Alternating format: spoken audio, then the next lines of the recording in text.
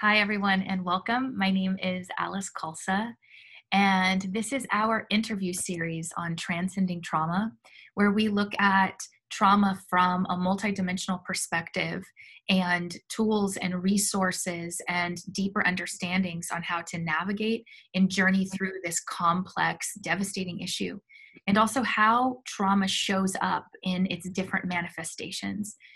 And I am here today with Deborah Cox, my co-pilot and a dear mentor of mine.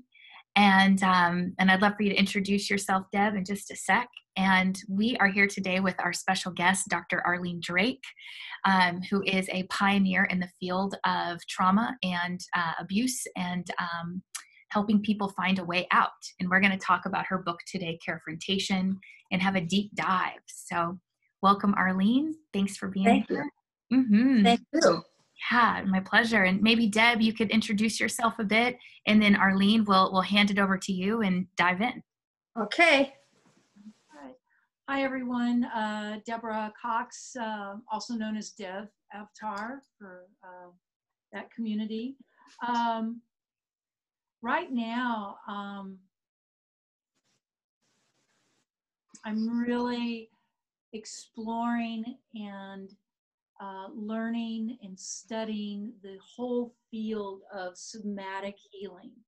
And this is a part of the trauma healing that is kind of what I always consider the missing link.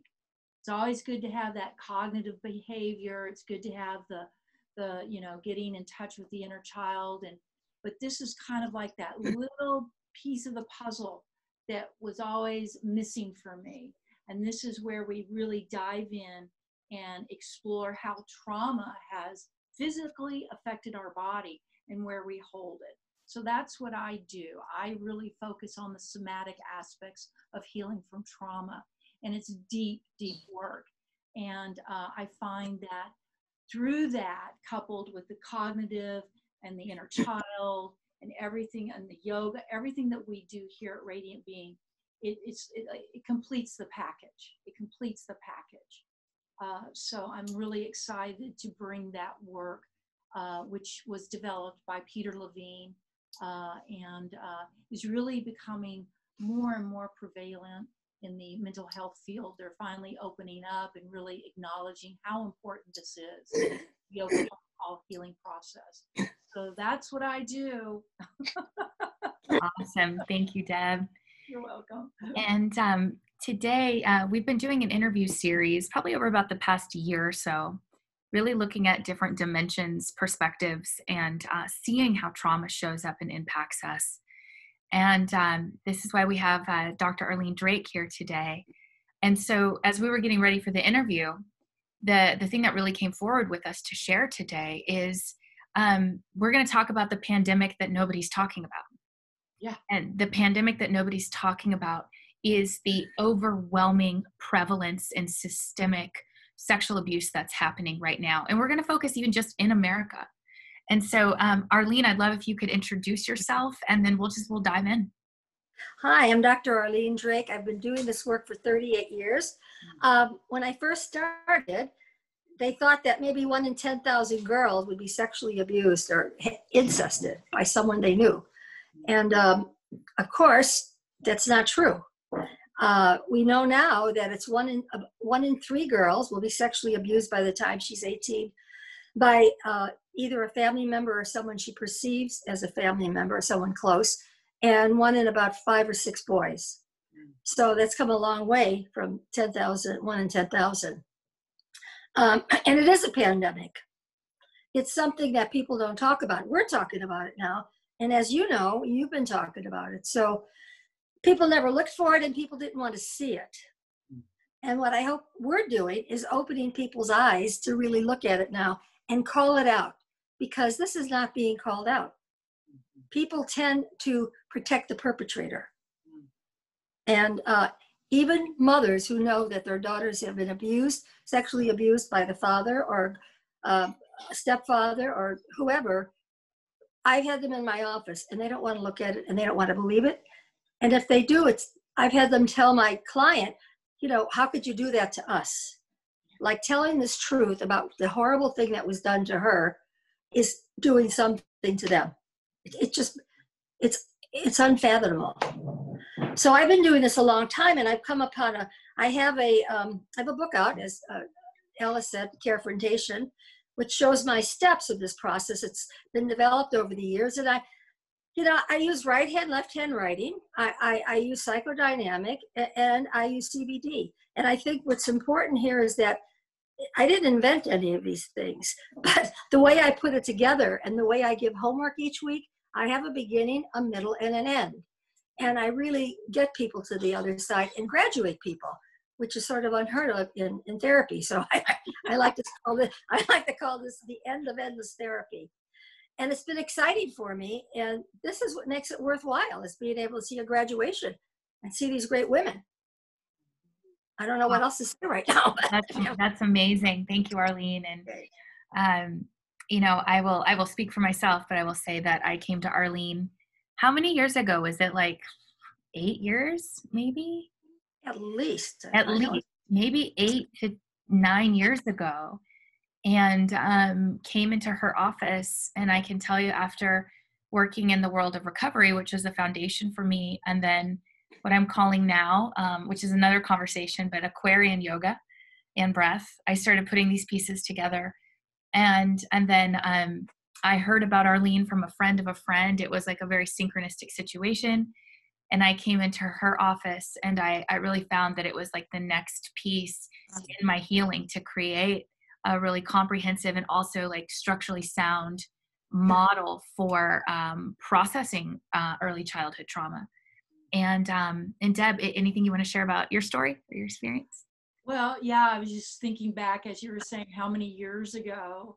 And I remember this, again, through a friend of a friend. I heard about Arlene. I make the phone call, make the appointment. I'm driving and to the office, and it was the first time I ever experienced a panic attack, what I feel like. And I don't know why or what it was about, other than the fact that I knew what I was about to do was going to be big. I was about to confront myself. Right. Remember? Yeah. And so I'm sitting in Arlene's waiting room, and I'm like this. And all of a sudden, this head pops out of the door with this beautiful red hair and says, "Deborah?" And I'm like, "Yeah." I look up, "Yeah." She sticks her hand out. She shakes my hand. She pulls me in.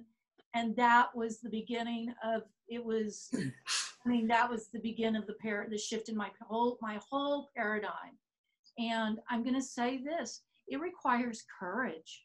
It requires so much courage to pick up that phone, to take that. I'm sure you can relate to this, Alice, just as much, to pick up that phone and to stick with it no matter what.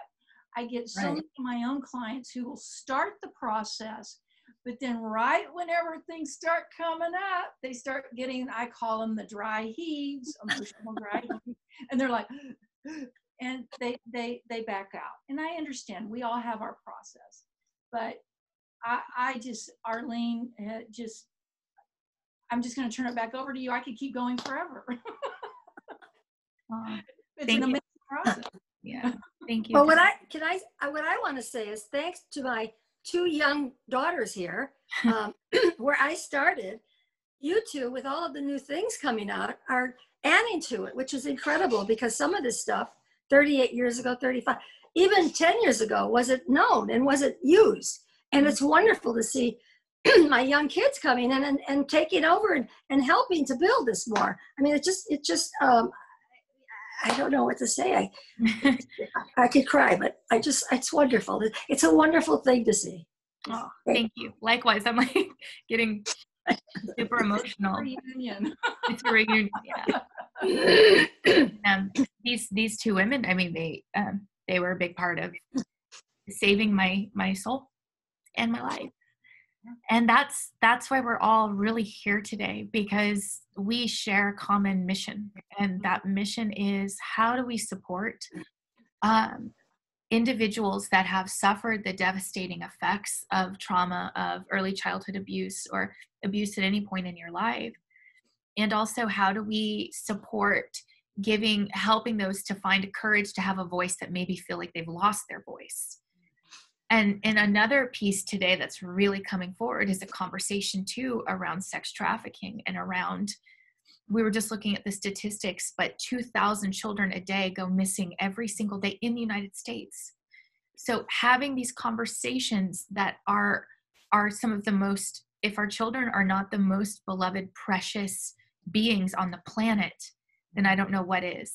And so this is really a union of coming together, really of standing for children, and also standing for the adults that have survived childhood abuse. Right.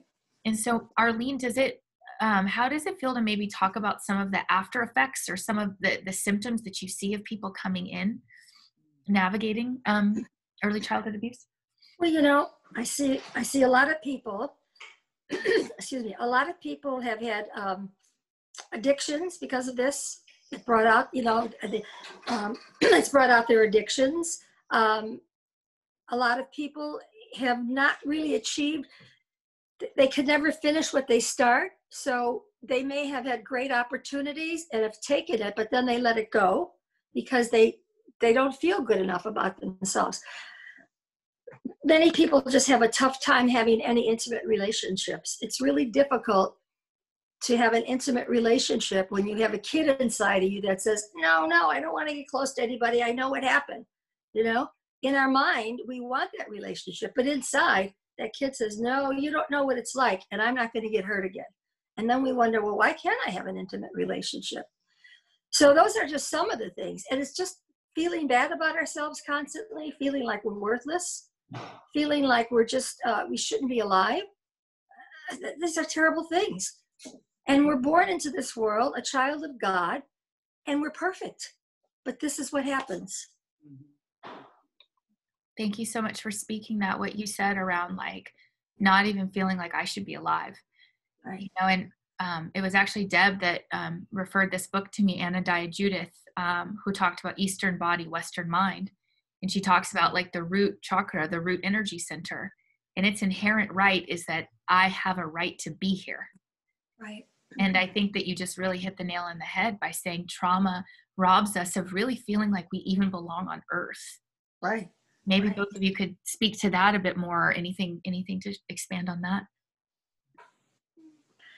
Well, I've seen a lot of people come in, and it breaks my heart when they tell me that they don't feel like they belong here, that they're so wrong. Like, I'm wrong. Everything about me is wrong. I'm bad. I'm wrong. I don't deserve this. And the question isn't, it's not what's wrong with you. The question should be, what happened to you? That will tell the story. There's nothing wrong. You may have issues, right? Okay. But it's not like you're wrong. And that's how people feel. And when you feel that way, it's hard to get up out of bed and do what you have to do and have any faith in yourself to take whatever path you have to take to accomplish what you want, to be the person you were meant to be. And that's really sad. I think a lot of that too comes from, I know within my own experience, I was in the family environment that I grew up in. I was always considered the one in the wrong. Right. And in fact, that's how my perpetrators, they groomed me so that I would innately believe that there was something wrong inside of me, and that I would be the one who would get into trouble, not them. Right. I would get into trouble, so I would not speak. And so how that manifested physically in my body by not being able to speak my truth, I couldn't even swallow pills. And I would begin to choke just out of the blue. My throat would seize up and I'd just start choking, like literally could not breathe. My husband had to perform the Heimlich maneuver on me like 2 or 3 times. Oh. So that's one way that it would show up in me, manifest in me, is just, and then I couldn't breathe. By the time I got through my process working with Arlene, I can pop 3 or 4 pills at one time now. So that's the healing process right there. That's a part of my healing process. I can swallow. And not only that, I feel in control of my throat. And I'm able to speak and articulate in a way that I was never able. That's not to say I wasn't able to talk, because maybe I talk. But now I can actually articulate complete sentences. Right. And thank you for saying that, Deb, because I'm looking here, and we'll post it in the post here, but what are some of the basic checklist of after effects of sexual abuse? And we're going to zero in now on sexual abuse. And Arlene handed me this list when I first came in. Yeah. And it was like the first time, I always say this, it was like there's these stars in the sky of these weird symptoms, like weird phobias, weird alienation from body, gastrointestinal disorders, you name it. And right. I felt like this after abuse checklist finally was like, no, this is a whole constellation. And it's actually one constellation of the different effects of how abuse shows up. And just as Deb said, literally the first after effect on the sexual abuse checklist is swallowing and gagging sensitivity. Yeah. And I had the very same thing, tongue depressors, anything around my throat, it really, really triggered that gagging sensitivity and reflex. So we'll post this list for you below so you can see it and just begin. For me, it was like one of these things of like, I'm not crazy. Yes. Right? Right. I'm not, excuse my language, cover your ears of your kids, but I'm not fucked up either. Right. There's something really deep, like Arlene was saying, what happened? Yeah. Right. Yeah. What happened? Yeah. Yeah. Yeah. Right. It's such an important question. Yeah. No, go ahead. Yeah. So Arlene, maybe could you talk to us when a little bit about your process and about the inner child? Because a lot of people, when they hear inner child, I know for me, I was like, ooh, at first, or it can make right. you very uncomfortable. And I wonder if you could kind of share with us your perspective and maybe also share with us how you work with that inner child. Okay, well, I just read somewhere, of course, I always believe this, but I read it somewhere now on some trauma. I don't know what I was on, but anyway, that unless you deal with the inner child, you're not going to heal your trauma. I believe that, because everything else, if you don't deal with the root cause of something, if you don't build a foundation then to build the rest of your life, it will all fall through eventually. So my process is, what I do is I give homework every week, because I think that's really important to keep people on track. Otherwise, what happens, I get a lot of people who've been in therapy 15 or 20 years, and they know a lot, but they're not feeling better, and they're not doing different things. They're not acting differently. That's because they're not connecting. Their brain and their feelings in here are not connecting. So they have two different things going on. And I found that by doing this homework and keeping people on track, I was able to move them further along and to connect the two. And part of that is with the right hand, left hand writing, because that connects both sides of the brain. One side of the brain has your feelings and artistic side, and the other side is all of your, 1 and 1 or 2, and I'm going to do the, your logical, whatever. And usually they're not together. They're sort of at war with each other.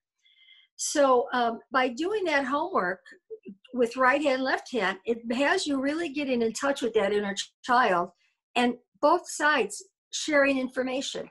Otherwise, it's not sharing the information. We actually have a demarcation in our brain, and so the two sides are very separate. So how do we get them, and how do we get the left side to hear the right side? Because the right side has been going, hey, listen to me, listen to me. Okay, you're not going to listen to me. Okay, well, then we'll go do drugs. Okay, then we're going to do this. All right, we're going to screw up this relationship, whatever. And we don't know what's going on. So your inner child, that part that has the feelings and the knowledge, will come out when you use the right hand, left hand writing. And it doesn't matter whether you're right-handed or left-handed. People often ask me that, but it doesn't matter. You'll be amazed. And I just talked to somebody the other day who said he was just blown away because he thought this was just airy-fairy, whatever. But you're going to be blown away too. Just give it a chance. So what happens here is that you actually First of all, I have people write a commitment letter to that child because we have to be that child's hero. Nobody stood up to the plate and said, I'm going to take care of you and I'm going to do the job. So we're the ones. And if you're ready to take on that job, then there's a way. So I have people write that commitment letter. And what would you say to that hurt kid or any hurt kid? What would you say? I'm going to be here to protect you. I'm going to be here to love you. I'm going to see you and hear you. That's really important. Just the simple things in life. I have them write the commitment letter. At first, they may not believe it, but that's okay. It gives us a little roadmap. And it's not as difficult. You know, how hard is it to see and hear a child? I guess our inner child, it may be a little more difficult, but if you keep at it, and I like to call what I do parenting classes, you're going to see that kid. And so it's not just working with that child once in a while and saying, okay, I met my inner child and fine. It's really building a relationship so that you're together and your whole life will change because you'll change here and here and you'll be at one with yourself. And that's the healing. And that is the end of endless therapy. And from there, I'm not saying you'll never have a problem in life because you will, but you'll have tools to be able to get through them. And you're not starting from below sea level. You're starting from a place where, yeah, I could do this. So that's what I embrace different psychodynamic, just different things and put it together. And I give homework a certain way until I get you to where I have to get you. And I know where that is. And I get you there if you stick with me. That's amazing, Arlene. And thank you for bringing in the conversation around the inner child and that it's like parenting classes. Yes. Being the hero and going to bat for that kid. And I was wondering if you could maybe speak to kind of the other component that you work with too, that the one who knows. Yes. Mm-hmm. So I have something I call the one who knows, and that's a part of us that we all have. It's cell memory. You know, we have cell memory that's come down from generations, and we know more than we think we know up here. And a lot of times when there's a question or confusion, I have people write a letter to the one who knows, saying, asking for help, telling the one who knows what the situation is, and then having the one who knows write back with a non-dominant hand. And those have been really magnificent letters. And the direction and what people will find out about themselves and how much they're able to take care of themselves is incredible.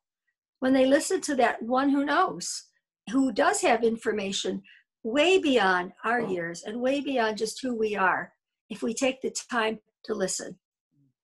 And I love that. I love that part too. It's so amazing. It's so amazing. So I wanted to ask maybe both of you, and just if somebody comes to you, because we see a lot of women, we have a private Facebook group called Transcending Trauma online, and then working with clients or just interacting in the world we live in community, in the spaces that we're in, the circles that we're in. There are people that feel fundamentally broken. And and I'd love to get your opinion, Deb, and also Arlene, how do you approach someone? How does somebody get a sense of even being able to start this journey or embark on this journey if they know that they need help, but that they feel broken and maybe they feel like they can't be helped? And maybe any personal experience you have, or anything to share about that. Arlene? Well, I'll tell you what's been told to me. You see, I have to have more belief than they have. Mm-hmm. I have to be the cheerleader. I have to be the one who says, I know you can do it. And I know a lot of times people come to me and they've been in 12-step programs and they're doing fine. They're doing their homework and they're doing fine. Well, if you could do that, then you could do my work. You know, there's nothing wrong with you. Yes, you have issues, but you're not mentally ill. As long as the person is not mentally ill, that's another story. But if you have these issues and you feel these things, you're not mentally ill. These are issues you have. So I know, and I tell them, I have a beginning, a middle, and an end. And I have to be, if you'll trust me, and I know it takes a lot, and, you know, we could talk about it and argue about it along the way. You have to think of me as a helicopter flying over your life and you're trying to get through this jungle. You don't know the way out, so you keep getting lost. But I could fly over and I could say, whoa, wait a minute now. You need to stop for a second and take a sharp right here. Okay, just go a little bit more. And then, okay, stop now, and now just go to the left a little bit. I could show you that path if you're willing to do the work. I know, because I had many graduates. I could not be doing this work if I did not graduate people. So I know what I could do, but I need the person to do it with me. Because everybody could do it unless they're mentally ill. I mean, that's another story. So, and the people that come to me really are, they may be scared, but they're pretty damn strong. They just don't recognize it. Thank you for bringing that up about, I forget what exactly you said. Oh, about the 12 step in the program, right. Because, you know, I come from that whole area too. And to me, whenever someone says something like that to me, it's always like, well, you've already hit bottom. There's only one way to go now. Right. You know, right. So let's just start picking up the pieces, and, right. You know, we'll get the super glue, and, you know, we'll just figure it out as we go along. I mean, right? Right. It's like, but you have to start. But yeah. I also, and I think I love the optimism. And like you said, it's like for a while there, you know, we stand as that hope. Right. Yes. That into that courage, and we have to be that for a little while. Yes. Until they it's kind of like a little foal who's just right. coming out and kind of stumbling around right. a little bit, but then eventually they stand up, and sometimes they start standing up and running around, and you're like, wait a minute. Right. That's exactly it. It's so beautiful. It's so beautiful to hear about being a champion and holding that light, holding that ground for the other individual. And like you said, Deb, you've already hit bottom, and hey, you've likely already done this work. And to that effect too, you've already experienced this abuse. You've already right. walked through the hardest part. Oh, yeah. So right. if you've done that, like you're saying, you're pretty damn strong. Yeah. Very. Right. If you went through that and you survived it, and you're alive, you're still on planet Earth. Like I heard recently, planet Earth is not for beginners. Oh, no. This is not like, if you're maybe a baby soul, probably not where you start out, you know. This is a planet that is really, really calling forth the deepest healing and excavation and search for truth and meaning and authenticity. Right. And you know what I found too, just like you two wonderful, beautiful women, there are, for whatever the world is going through and however it might be not that great, there are so many people that are willing to help and love you through this. So let us love you through it. Let us help you. Let us be the wind beneath your wings. We will do it. Give us that opportunity to help you. I think that's really important. Oh, that's beautiful. That's beautiful. Thank you, Arlene. Thank you. Any final thoughts or ideas or anything else y'all want to bring forth today in our conversation? Well, I'm just going to say, get the book. Yes. Thank you. It's well thought out. It's well written. It's concise, articulate, and yet it's easy to read. She doesn't speak 10 feet above your head. Mm-hmm. Arlene writes this in a way, like you see the front cover, it's a heart. It's a heart. It speaks to the heart. And so I highly recommend this book for anyone who is kind of thinking about stepping out over the ledge. This is a good way to start. So I'm pushing that. Thank you. Right. Thank you so much. I appreciate it. So don't hold yourself back. Take that leap of faith, because there are many people who will love you through it and help you. Yeah. Thank you, Arlene. And thank you. I want to share, we want to just leave you with resources and ways to get support.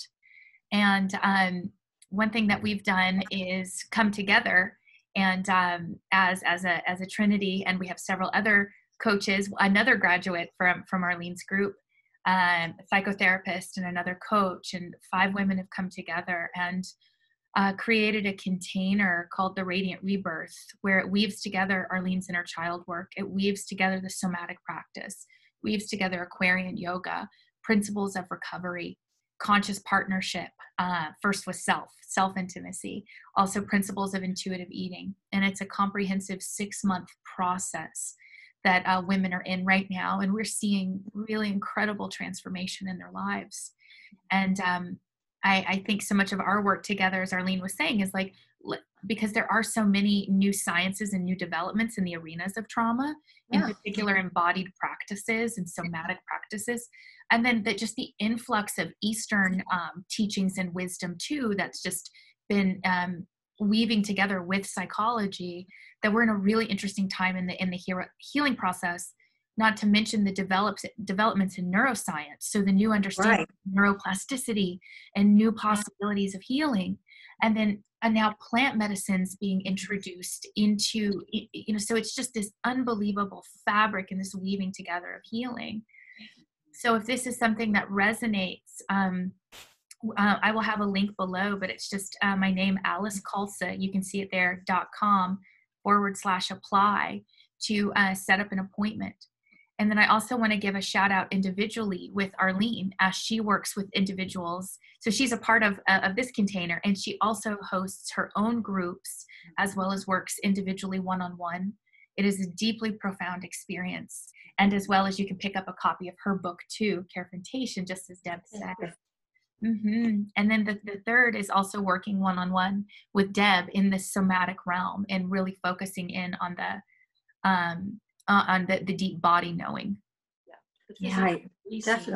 The physical releasing of the trauma. The physical releasing of the trauma.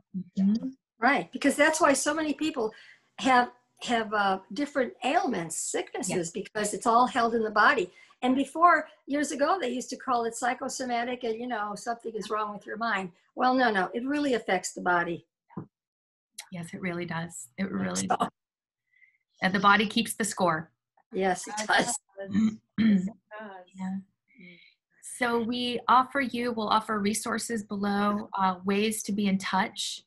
And there's also one announcement I wanted to make too, is we had lightly touched on this unfathomable number of children that are missing every day in the United States. And my husband is going to be putting on, and I haven't even told y'all about this yet, but it's a fundraiser.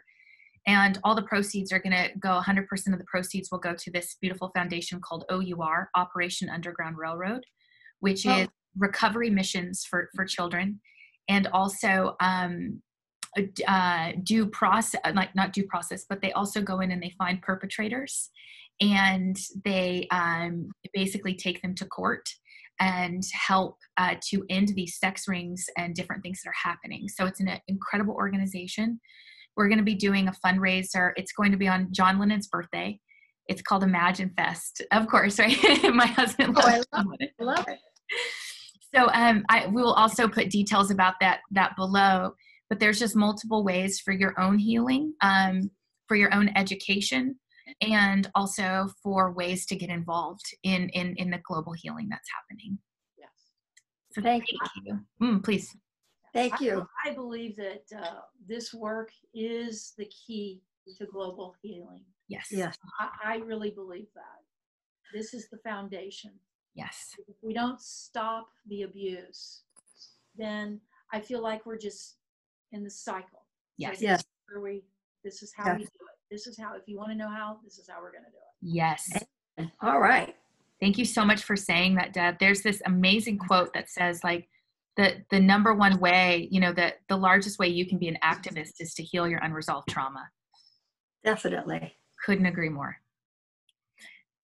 Thank you. Ladies. Have a beautiful day. And we hope that you enjoyed this video and really got something out of it. And each of us is here in your corner, and we have your back. Yes. Thank you. Take care. Take care. Bye-bye.